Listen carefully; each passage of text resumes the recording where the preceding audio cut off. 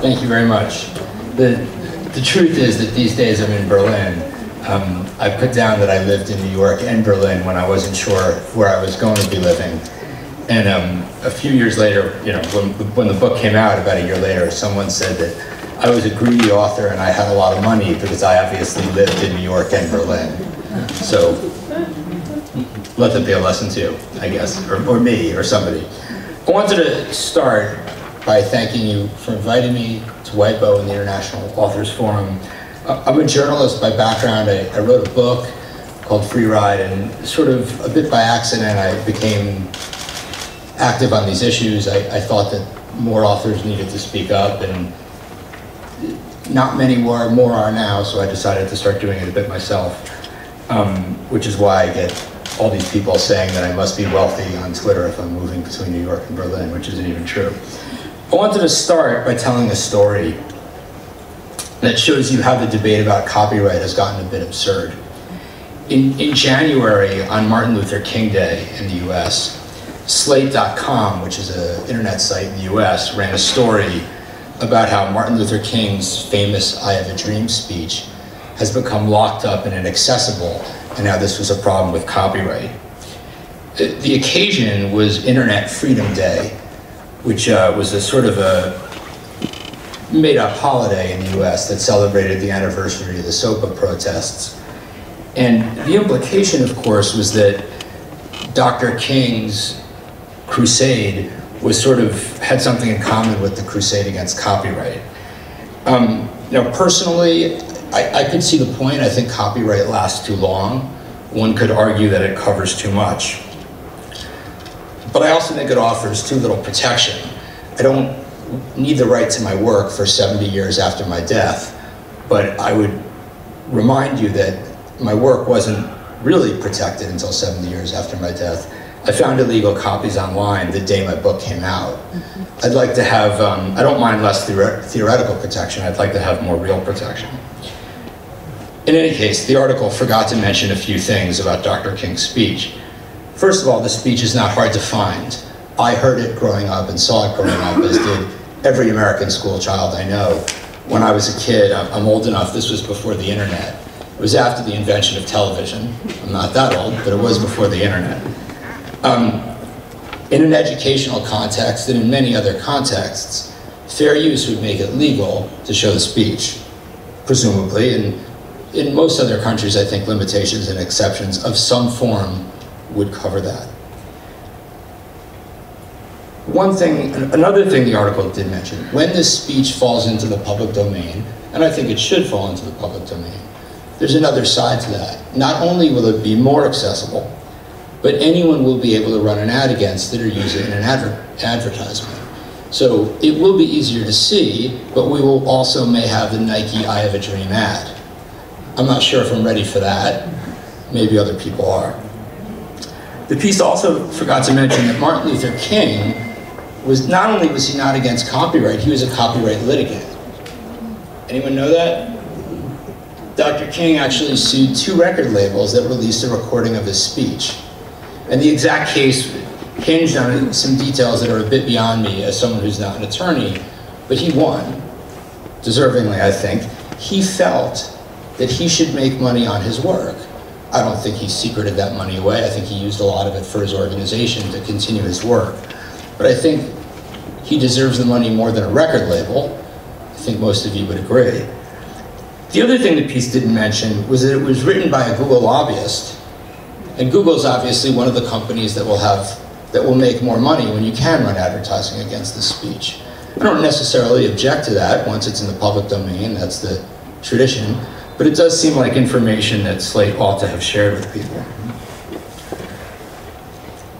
This is just an example. There's a lot of arguments like this, but I think that the conflict over copyright that we see, we may not be getting the whole story. I do think there's 2 sides to it, but I think we're not always looking at it in the most productive way. We see it as a conflict between the past and the future, between greedy companies and generous companies, between rights and corporate power. But as all of you know, WIPO didn't start where the internet did. We've had this conflict forever. In 1842, Charles Dickens toured the US and lectured to Americans, he was angry that Americans weren't respecting his copyrights. I like to say that Charles Dickens was the Metallica of his day, which is a bit of an exaggeration, but I think my English teacher would get a kick out of it. Newspapers criticized Dickens heavily, much as blogs criticize people who stand up for their rights today. I think part of the reason, at least, was that newspapers were running Dickens's work for free and selling ads against it. And the only thing better than an advertising business is running an advertising business when you don't have to pay for content. Is this about greedy companies versus generous companies? Let's get real, all companies are greedy. I covered the music business for a long time. I can safely say that most of the people in the music business like to make money. I also covered the technology business. Most of the companies in the technology business like to make money. I think they should make money, I have no problem with that. I will note, however, that authors also like to make money. Authors, generally speaking, are not terribly good at it. My parents have roughly the same attitude as yours do. They didn't warn me about syphilis. They probably should have warned me that as a writer I would be, spend too much time in a small room working by myself, that the greater risk was that I would never have a good enough social life where I could contract syphilis. I'm married now, so that's a bit beyond me. It's not as cool as it looks. Not only is it not as lucrative as it looks, it's not as cool as it looks. Rights versus corporate power. I'm a journalist. I treasure the freedom of speech. I treasure fair use and the exceptions and limitations that are its equivalents. But that's a right too. Few people seem to appreciate that that's a right. You'll notice that that's Article 27, parentheses 2, I'm not sure quite how to say that. Parentheses number 1 is also important. It says that people have the right to participate in their culture. The balance between those is very important, and I think we need to make sure the balance between them is upheld. But this isn't, I don't think this is about a conflict between access and creators. Creators want people to access their work. If no one accesses my work, I wouldn't get paid. But this is also ultimately about a conflict between creators and the companies that support them and invest in them, and companies that want to distribute their work online for as cheap a price as possible. Let me just say, I don't blame companies for doing that. Every company wants to buy things cheaply and sell them expensively. Random House certainly wanted to buy my book cheaply and sell it expensively. I made sure I had a good agent. My point is that we came to a negotiation. What worries me is that I'm not negotiating with pirate sites. Some artists say they're fine with being pirated. I respect that. If they want to give their work away, that's their right. What I object to is there's no real negotiation there. If someone wants to give their work away, they should be able to do that. If they don't want to do that, that should be their right as well. One of the things that surprised me as I wrote the book was how many of the organizations that campaign for looser copyright laws are funded by technology companies. I said that I think everyone should have the right to give away their work for free. For that reason, I'm a big believer in what Creative Commons is doing. That said, creators ought to know that on that board of directors, there's only one professional creator. The vice chair of Creative Commons is the founder of Google's mother-in-law. I do support what they want to do, but I wouldn't sign a contract that was designed by that group of people. I think Creative Commons needs to have a greater voice of the creators. Creators also tend to be dismissed. People say, well, this is just about record companies, book companies, film companies. And those groups have been more vocal, they have more money. But those companies also help us. I'll give you a short example. I was an editor at Billboard. I decided I had an idea for a book. I figured it would take me about 2 years to write. It took me a little less time, and I still missed my deadline. But how am I going to get the money to do that? Am I going to walk into a bank? I don't have any collateral. Well, I've never written a book before. I have a proposal. I've got like one chapter. And by the way, the next banker asks, and I say, well, most books don't make money. About 1 out of 8 books might make 10 times its investment. That's an estimate, but you get the idea. How am I going to borrow money to do this? Well, in my case, I got a publishing deal. That's what publishers do. People say that you don't need publishers now if there's no printing, packing, and shipping. That's a logistics business. It's not even their core competence. What they do is they aggregate risk so people who want to spend a long time working on a book can do so. I think that's valuable.